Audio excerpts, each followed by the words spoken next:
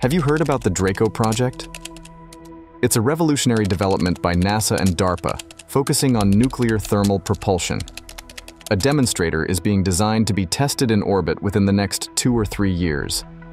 NASA was already working on thermonuclear propulsion in the 1960s, but back then, despite the promises, it didn't work out very well. And you might be wondering, what has changed since then? Well, science never stops. In the past 2 decades, incredible advancements in material engineering and manufacturing methods have brought this idea back to the table, now with more safety. The Falcon 9, for instance, has become one of the most reliable launch vehicles in history. Can you believe we are on the verge of exploring nuclear propulsion in space without major risks during launch? And that's not all. Nuclear energy can also be used to generate electricity in satellites, probes, and even inhabited bases on other worlds. Imagine having a base on the moon powered by small nuclear reactors. But how will all this work? Let's find out. Using a nuclear reactor in space isn't exactly a new idea. During the Cold War, Soviet spy satellites used nuclear energy. And guess what? One of those satellites, Cosmos 954, re-entered the atmosphere above Canada in 1978, spreading radioactive materials over more than 100,000 miles. Scary, right? But don't worry. With today's advancements, the story is different.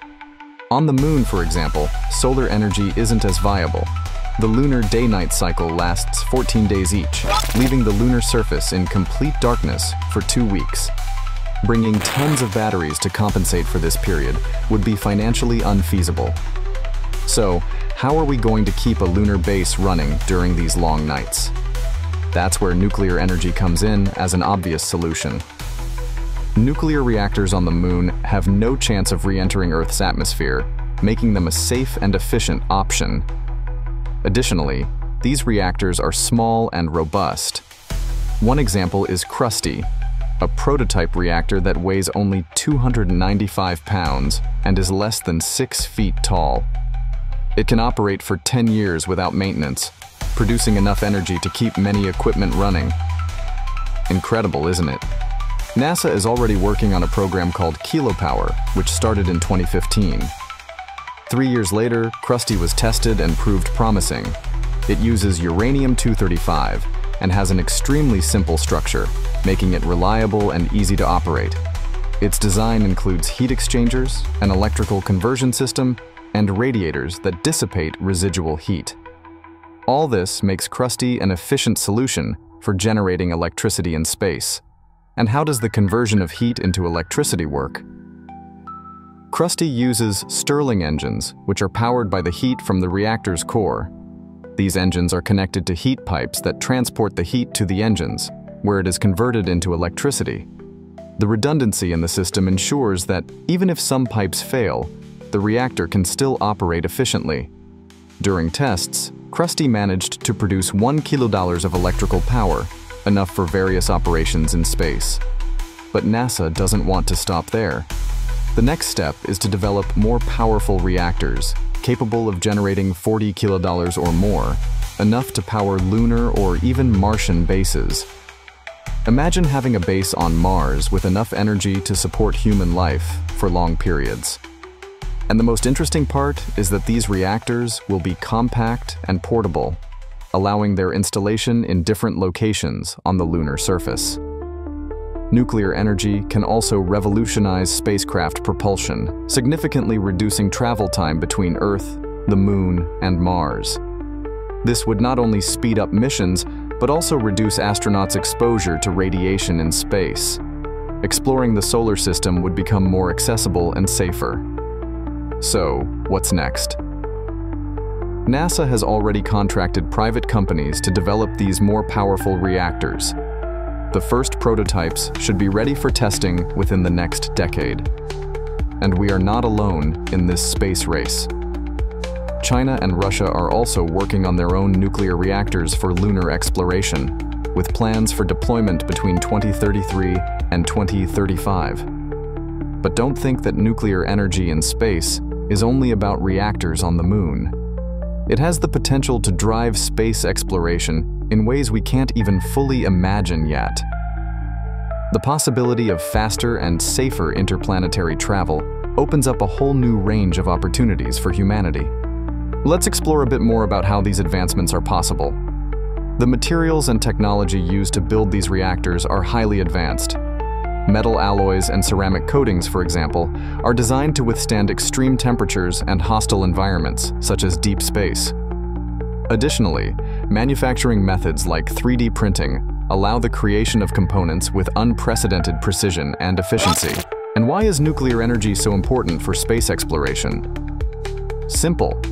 Nuclear energy offers a dense and reliable power source. Unlike solar energy, which depends on the availability of light, nuclear energy can provide constant and long-lasting power, essential for long-term missions and environments where sunlight is scarce. Think about the rovers exploring Mars. Rovers are robotic vehicles designed to explore the surfaces of planets and moons. They are equipped with a variety of scientific instruments to conduct geological, atmospheric, and other important research. Specifically on Mars, rovers like NASA's Curiosity and Perseverance have been crucial for our understanding of the red planet.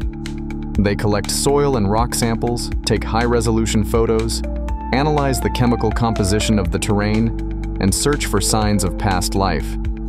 These rovers are essential for exploration missions because they can operate in hostile environments and send valuable data back to Earth. They need a stable power source to run all their systems, from scientific instruments to communication systems. A nuclear reactor can provide this energy continuously, allowing missions to last longer and explore further. Moreover, nuclear energy can be used for propulsion, significantly reducing travel time between Earth and Mars. Nuclear thermal propulsion engines, like those being developed in the Draco project, use the heat generated by nuclear reactions to heat the propellant. Heating the propellant means using the heat from nuclear reactions to raise the temperature of a substance, usually a gas or liquid, which is then expelled at high speed to generate thrust. When the propellant is heated, it expands rapidly and is expelled through a nozzle, creating thrust that propels the rocket forward. This method is more efficient than traditional chemical propulsion because nuclear heat can heat the propellant to much higher temperatures, resulting in stronger thrust. This offers much greater efficiency compared to traditional chemical propulsion systems. Let's imagine a manned mission to Mars. Currently, with chemical propulsion technology, this journey can take 6 to 9 months. With nuclear thermal propulsion, this time could be cut in half or even more. This not only makes missions faster, but also reduces the time astronauts spend exposed to space radiation. Now, let's talk a bit about safety. Safety is a primary concern when it comes to nuclear energy, especially in space. The reactors developed by NASA and its partners are designed with multiple layers of safety. They are made to be incredibly robust and capable of operating in extreme environments without failure. Moreover, the control systems are highly automated, reducing the need for human intervention. In case of emergency, the reactors are designed to shut down automatically, preventing any type of accident. And as mentioned before, once a reactor is on the surface of the Moon or Mars, there is no risk of re-entry into Earth's atmosphere, eliminating a major concern. And what about the environmental impact? In space, the environmental impact of a nuclear reactor is practically nil. There are no ecosystems to be affected, and radiation is contained and managed safely. Furthermore, the use of nuclear reactors can reduce the reliance on large quantities of batteries or solar panels, which have their own environmental footprints. What does the next decade hold for nuclear energy in space? With growing competition between nations and private companies, we are on the brink of a new era of space exploration. Advances in nuclear technology will not only make missions safer and more efficient, but also open up new possibilities for the colonization of other worlds. Think about the possibilities: self-sufficient lunar bases, manned missions to Mars and beyond, and even the exploration of Jupiter's and Saturn's moons. Nuclear energy could be the key to unlocking all of this. If you enjoyed this video, don't forget to leave a like and subscribe to the channel to not miss any news about space and technology. There is a lot of exciting stuff coming, and I want to share it all with you. Oh, and leave a comment with what you found most interesting, or if you have any questions. Let's talk about it. Thank you so much for watching, and see you next time.